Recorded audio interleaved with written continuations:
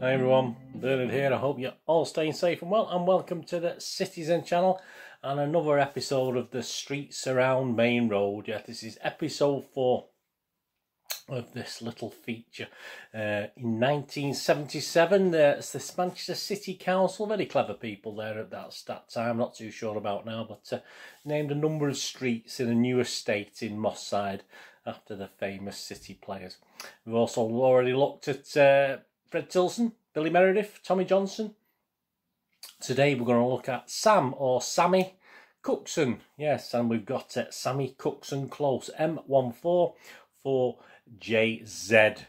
I'm English, and I'm not going to say Z. I know the kids do now, but in my day it was Z, 4JZ. Please, if you're new to this channel, push that subscribe button, push the bell notification so these vlogs are coming out. City Pass vlogs at the moment as I'm recording this, as it's mid-season, but lots of City present as well coming up in the 21-22 season, so please check that out. You'll also see some stuff on my film and TV channel if you want to have a rest from football.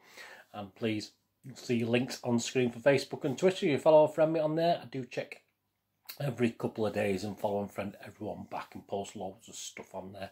And I have a little website, moviegamenostalgia.com, where I sell a lot of old, well not old, 90s, 2000s movie posters. If you've got any famous actors or favourite actors or films from that time, I check that out and do some DVDs and board games as well on there. So that's moviegamenostalgia.com. You can have a look at that, that'd be fantastic.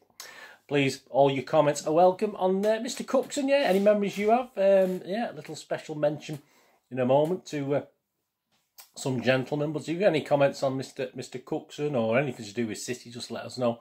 And of course, if you can't comment, or if you are commenting, it just doesn't matter, just give us a thumbs up. Any thumbs ups are nice as well. It's nice to get views, but it's nice to get a thumbs up. Yeah, I was just mentioning there, yeah, Mike Cookson commented on one of my other Streets Around Maine Road vlogs and asking if I was going to be doing one, of course, on his great uncle. Yes, so Mike, this is dedicated to you as well, and as well as your great uncle. So special mention for Mike Cookson who asked that, and of course I did say, of course I would be doing it. He's obviously one of the streets, of course I would. So there we go. Yeah, fullbacks, often unsung heroes. Being one myself at school, I was our right back for our school team. Should have gone for trials for Manchester boys at right back, but my dad wouldn't allow it for whatever reason. I was a bit poorly at the time, but I would have still gone, but I wasn't allowed because obviously there's nothing to be, there's nothing in football, is there? You want to take up a trade, or you want to study hard at school and become an accountant or something like that. So I never got that opportunity. But yeah, when I progressed to playing Sunday league football and Saturday league football, etc., etc., by the age of 15, I was playing for pub teams. I used to get a bit of what's the word? A bit of nastiness from the wingers who used to threaten me if I tackled him as a right back at 15 in some of these pub leagues. But that's par for the course, I suppose. But there you go. So today we're going to talk about a fullback. Yeah, we're going to talk about a number 2, of course. My favourite number 2 is obviously going to be Mr. Tony Buck, but I don't think this guy's going to be far behind based on what I've already read about him. And with his number 3 partner at the time, Eli Fletcher, which that's another one for the future. It was reckoned to be the best fullback pairing we've ever had. Certainly by the mid-70s, and certainly between now. I mean, I know we've had some great teams recently, haven't we? But I'll be struggling to think past Buck and Pardo, to be honest with you, even in recent times. So yes, Samuel Cookson, Sammy, was born in Manchester, 22nd of November 1896. Samuel Cookson was born. Sam Cookson, as a local lad, was born within a stone's throw where the Etihad is now. So it wouldn't have been far away. Obviously, it wasn't the Etihad then in 1896, but there you go. He worked the pits in that area, the Bradford area, it's called, of Manchester. It could have even worked the seams, couldn't you? But I think they had to do various things when they built the Etihad, and obviously with there being mining in the region, and he could have even worked those seams underneath or near where the Etihad now stands. So that could be quite interesting. So a good link, this one, isn't it, to what we have now. His desire to play football. I mean, sometimes we talk about these older footballers and they sort of fall into playing football, don't they? But he had a big desire to play football. And he actually took a pay cut. He could have earned more staying down the mines. Took a pay cut to join the Blues to fulfil his football dreams. He signed as an amateur in October 1918, so just after the First World War ended, and went professional the following season. His debut, New Year's Day, a good day, yeah. I don't think he'd had too many the night before. I think he probably played all right. They kept a clean sheet. Anyway, in 1920, New Year's Day 1920, a 1-0 win against Bradford City. There you go, there's a coincidence down the Bradford Mines and a game against Bradford City. All right, so two different places, mind you, but there you go. And that was, of course, at Hyde Road in 1920, obviously the last 2 or 3 seasons at Hyde Road, in front of an estimated crowd of 30,000, which certainly wasn't bad, was it? Another City legend, Max Woosnam, debuted the same day, and they did become firm friends. Yeah, he enjoyed the challenge of wingers, and one of his favourite little things was the good old-fashioned shoulder charge, which I believe he's very, very good at. A bit of a master of that, I was told, and he sort of got away with a lot more those days than perhaps they do now. But he was only 5'8". He wasn't a big lad, about 5'8.5". I've seen him quoted as being, but obviously working down the pits, etc. He's quite a stocky lad. He's quite a heavily built bloke, so obviously he used that power and stuff that he'd gained from his obviously time down the pit and being a big sort of chunk. What's the word, chunky? It's just stocky and well built, isn't it? For a 5'8", sort of hardened him up, and many wingers didn't like playing against him because of this, because he was quite good at what he did. In his first full season, 2021, he played every game, and City finished runners-up then to Burnley in the First Division. That was our highest position since being runners-up in 1904, of course. Of course, it would be the later 30s before we actually got our first league title. But yeah, not too bad at all, not too shabby at all, runners-up to Burnley. I think we're about 4 points behind from memory. It was sadly denied an FA Cup winners' medal in 1926. And of course, we were beaten 1-0 in the final against Bolton, although we took them to the cleaners. Unfortunately, Bolton managed to sort of win that one against us. A bit of revenge for obviously the one in 1904, wasn't it? Yeah, but I think the FA Cup was more memorable, certainly for Sammy, as he was Sammy. He actually only scored his own one and only competitive goal in that run to the FA Cup final. I think it was in the 3rd round against Corinthians. He actually scored a goal in the 3-3 draw.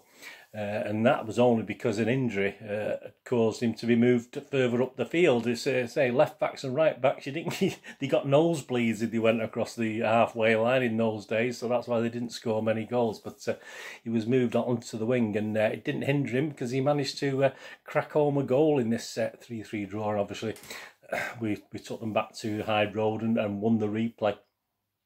To add a little bit of insult to that, and say we ended up with the cup losers medals. There's still a couple of league games to go that season as well, and it looked okay for City. It didn't look a total disaster. We were near the bottom, but we looked as though if we could do all right, we'd be safe. But we only had to sort of win our last game, if you like, and obviously other teams had to lose. But it all went against us. We lost on a goal average that was very minute, etc.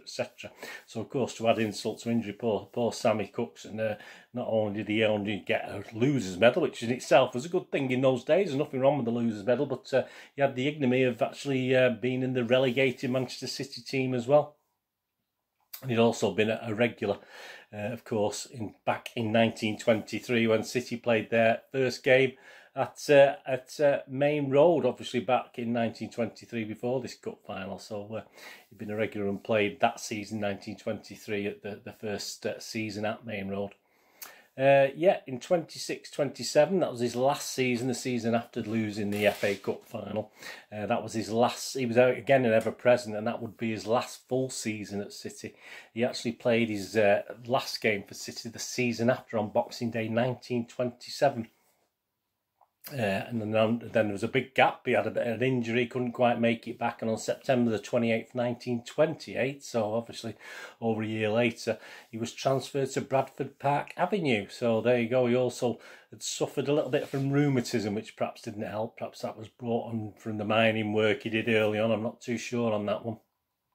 After 5 years at Bradford, he retired. He actually had a couple of pubs, and one of the pubs he run was the Swan with Two Necks at Shude Hill. Now, that when I worked at the Co-op in Manchester, that was our every Friday afternoon. That's where we used to go, and we used to spend some nights there as well. So I had many a good hour. Obviously, a few years after this gentleman had been there, but yeah, great little pub. I used to enjoy going there, and obviously all the guys from CWS, that was sort of their regular pub, and where we used to go.